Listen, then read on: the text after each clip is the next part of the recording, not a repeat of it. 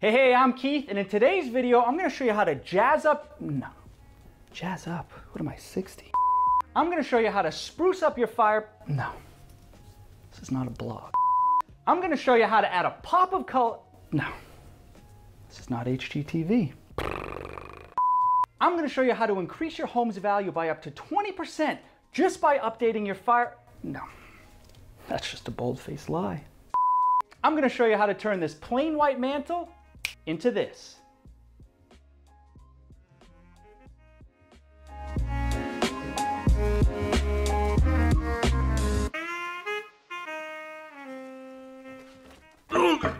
All right, so this one started by manhandling some white oak. I was just kind of moving it around and double checking, kind of figuring out what I wanted to be the top, the front, the sides, and labeling as such before heading over to the miter saw to cut things to length. Rough length at this point.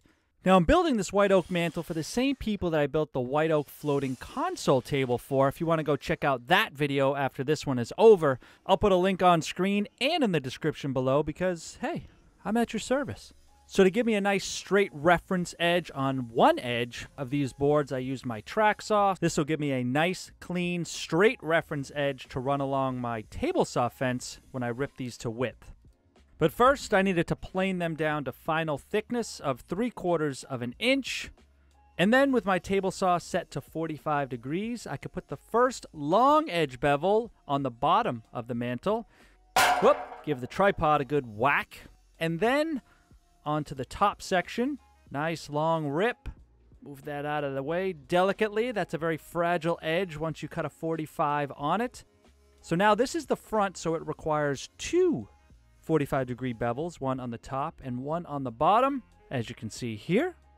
Now, since I'm making pretty much a mitered box, well, not pretty much, it is a mitered box. The miter cuts are pretty critical in order for this thing to fit together without any gaps. So not only does that angle need to be 45, but those cuts also need to be square in order to put this thing together and get a square box. So you really have to make sure your miter saw is tuned in exactly to get this to work. Now you could do this on the table saw if you have enough room left and right of the blade. I do not. Now just in case you missed what I actually did there, so I cut the two ends of the mantle out of the same piece as the front because I want that grain to wrap around and be continuous on the front. Now I could cut the 45s on the ends of my top and bottom before doing a dry fit. Now I did mention that these angles all need to be 45. However, some guys will overcut these angles to say 45 1/4 or 45 1/2. That way when they fold it together, the tips of those miters touch and there's no chance for a gap. But for me, that just leaves a lot less glue surface when you're assembling this, so possibly not as strong. So for the dry assembly, I'm using clear packing tape here after I line up the miters, and then you can basically fold it together, hence the term miter fold. And here with the ends, same process. Basically checking all your joinery, making sure it fits together nice and tight. And it looks like that corner will go together nicely. Nice sharp crisp edges. Then I could pop on the top and make sure that's all going to slide into place and fit correctly. And now I can lay out the position for my lamello biscuits, and I can tell you straight up, these are really not necessary for assembly of this mantle. Using glue and the packing tape like you see to hold it together is perfectly fine. But I own the lamello, so I like to use it. Now, I will be using Clamex connectors on this, so if you haven't seen me use these before, they are similar to a knockdown furniture type connector, but the real value of these is once you apply the glue, you turn that Allen key and it clamps the joint shut. So you don't even need to put actual clamps on there. After I cut my slots, I need to cut an access hole for the Allen key, which will close the Clamex. Then I could pop in a few connectors and just do a dry fit to make sure everything closes up tight and fits together without any gaps. And with a quick turn of the Allen key, that Clamex engages and gives a nice tight joint. And now to check the fit of the long top. That fits good. The corner joint looks good, so now I can lamello that. And that is the last of the pieces that need to be lamelloed. So now it was time for glue up. And I'm actually not using wood glue on this. I'm using Total Boat's Thick So Fast Cure Epoxy. Why? Well, I have kind of fell in love with this stuff recently. I love the consistency of it, how it's nice and thick and doesn't run all over the place. You get about 10 to 12 minutes of open time, but it's easy to apply and spread around, and obviously rock solid once it's cured. Holy heck, did I just say cured instead of cured? Yikes. So let me rephrase. The cure time on this is roughly 4 hours, which is straight up craziness. I mean, seriously, you glue this thing up and 4 hours later, you can install it. It's fully cured. I just said cured again.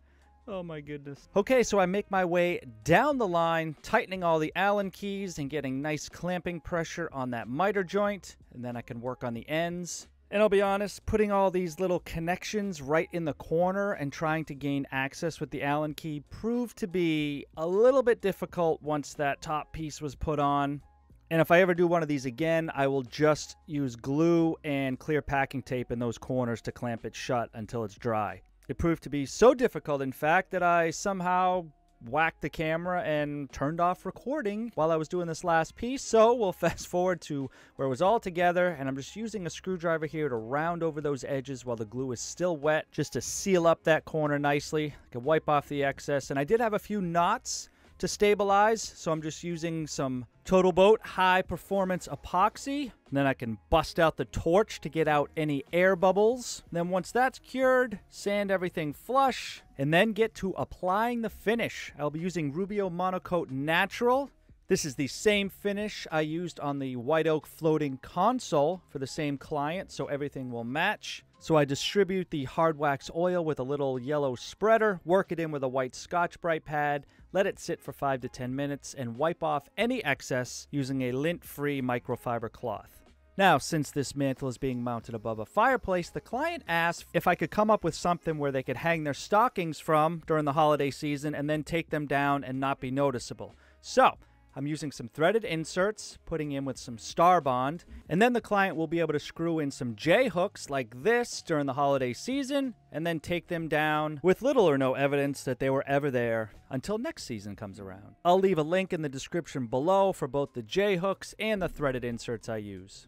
Oh, hey, did you know that I'm on a podcast called the Shop Sounds Podcast? It includes myself, Jason from Bourbon Moth Woodworking, and Nick Key from Key Woodworks. We're a woodworking podcast about nothing. So check the link below to tune in and subscribe. And it's not really about nothing. I mean, even nothing is something.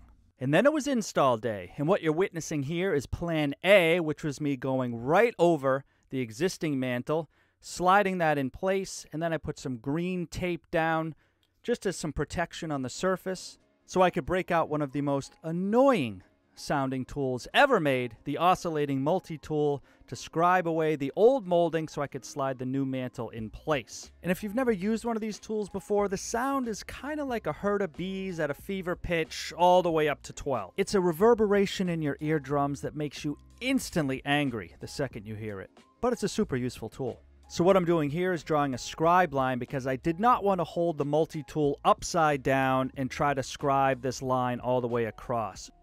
So with some Star Bond and green tape, I'm just gluing on a sacrificial board here as basically a guide rail so I can make a nice, clean, straight cut all the way down the length of the fireplace. Now, you also might be asking, hey, why didn't you just kind of scribe and notch the new mantle around the existing trim to make it fit, rather than making all kinds of notches in the mantle itself? Well, that just seems like a lot more work and a little more dangerous, because you make a bad cut on that mantle, it's over. And what you're seeing here in the freeze frame is Plan B, which was to completely rip off the old mantle and install this fresh. The old mantle was just sagging a little too much, so thought it best to basically start fresh. I'll glue and screw on a ledger board and then attach the mantle. Now, to be sure I got a nice tight fit against the wall, I put a back bevel on all the edges all the way around using a belt sander.